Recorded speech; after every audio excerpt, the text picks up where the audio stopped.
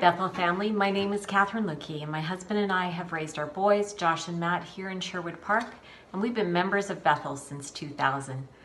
We're so thankful to be a part of this church community and can see the light at the end of the tunnel that will bring us back to worshiping together. What a joyous time that will be. In the meantime, I'm humbled to share this devotion time with you. I've called it Pause, Breathe, based on Matthew 6, 26 to 33. It's something I've needed to do frequently over the past year, and maybe even more so as we come closer to the end of the pandemic. Matthew 6 reads, "Look at the birds of the air. They do not sow or reap or store away in barns, and yet your heavenly Father feeds them. Are you not much more valuable than they? Can any one of you, by worrying, add a single hour to your life? And why do you worry about your clothes?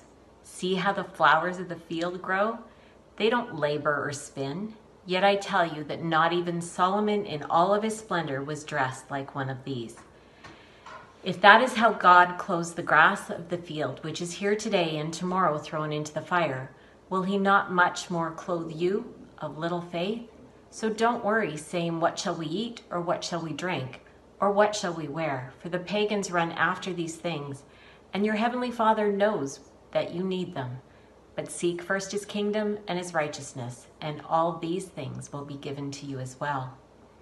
Spring is all around us, and this time of year brings me joy, as I can't fail to observe God's handiwork all around me. It's the time of year where green is definitely my favorite color. Green buds turning to leaves, green grass, so much growth, so much renewal. Just a few weeks ago, we were starting to hope for the gray of winter to change to the green of spring. Pause, breathe. What do you look for at this time of year? What do you see that reminds you of God's story of renewal and redemption? The transition, like so many things in life, doesn't happen overnight. The gradual change from gray to a hint of green. Lord, open my eyes to the subtle changes happening around me all the time. I can walk out our back door and into the beauty of God's creation. Are you seeing them? These subtle changes? First signs, pussy willows, buds on trees, birds returning, robins, ducks, geese, pelicans. Pause, breathe. One of my favorite sounds at this time of year is the melody of frogs. My sister and I wait in anticipation for this sure sign of spring that then, for a couple of months, lulls me to sleep each night. Renewal, rebirth. These verses in Matthew draw me into nature and the wonder of God's creation. What does this mean to me? Pause, breathe. Life is a journey through many seasons, and yet when I pause, breathe in an awareness of his creation, never fails to bring me back to the realization of how much God loves me, loves you, loves his whole creation. He didn't spare any energy, as every detail mattered and matters today. If all of those details of creation matter to God, then how much as his creation do we matter to him? One day the buds turn to a blush of green, and then with one good rain, an explosion of color, or one big snow dump in the middle of spring, and it's still green. Pause, breathe. Spring is here, and I'm reminded of God's love for me, for you. Did you know that wellness science is catching up on many biblical principles that God has shared in his word? There are numerous books and articles that have been published on the benefits of spending time in nature, God's incredible creation. Pause, breathe.